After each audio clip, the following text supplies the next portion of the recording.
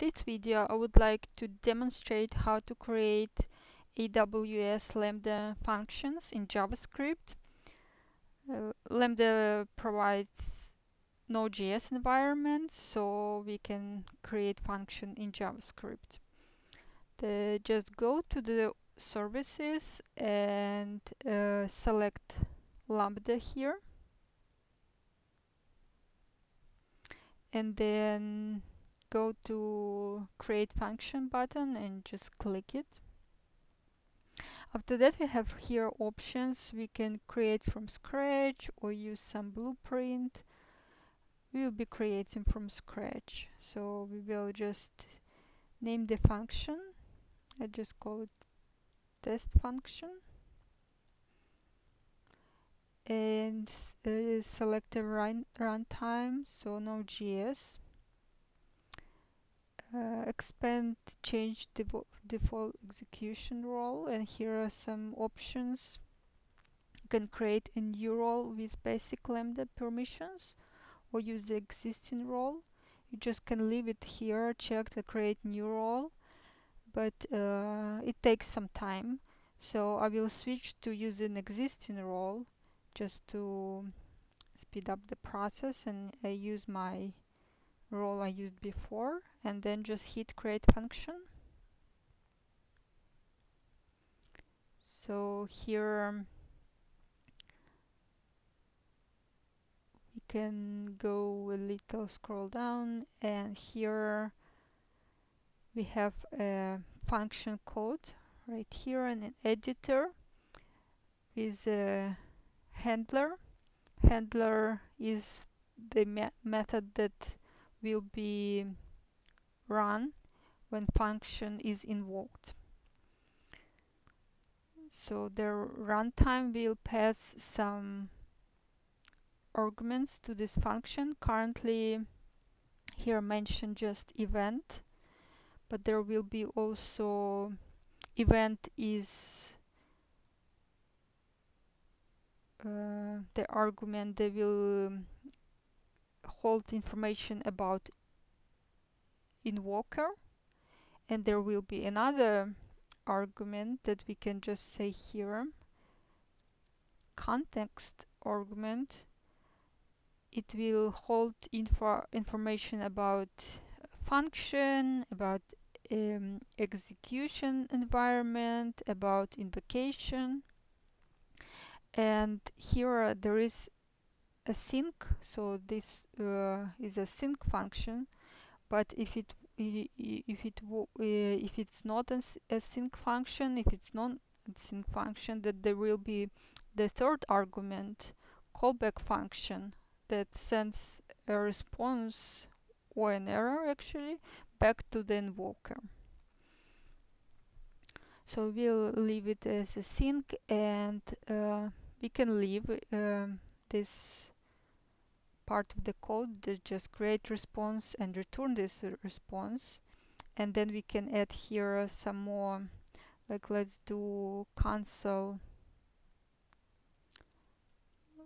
log, and let's look at event, and we'll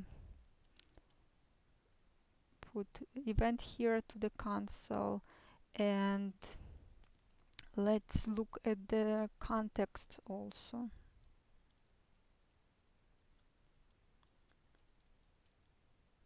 So basically write here JavaScript code.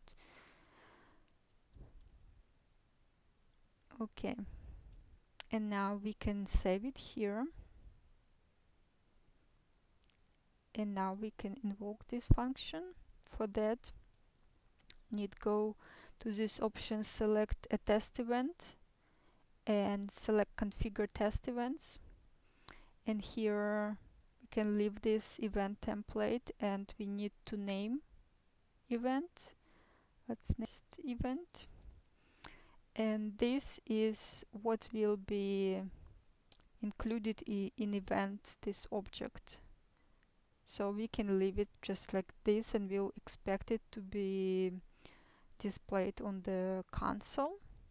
And here are actually like different templates that with different event information object in the event. So we will stick to this hello world template with this information. You can change it, like actually we can just add it, like say key 4, and then just hit create.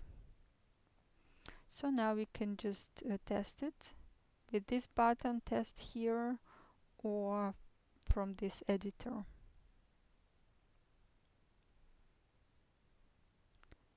So we can scroll up and see here that execution succeeded. We can expand details and see the in the first part, in this small area, it's what the function returned.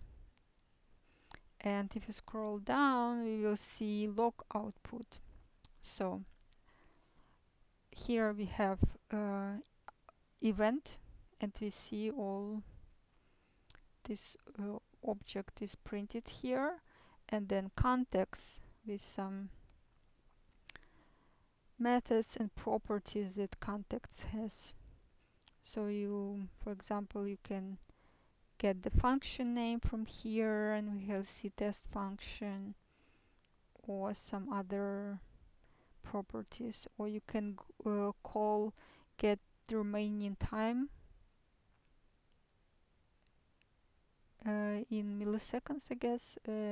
So to get that, and also here if we couple times we can go to monitor, and here it will be some metrics about this function invocation.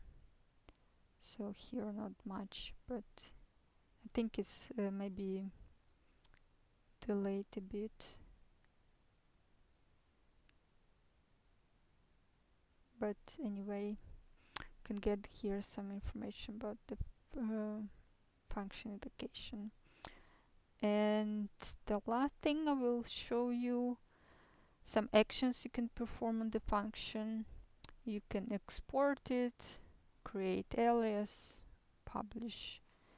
So, and then you can just delete function from here.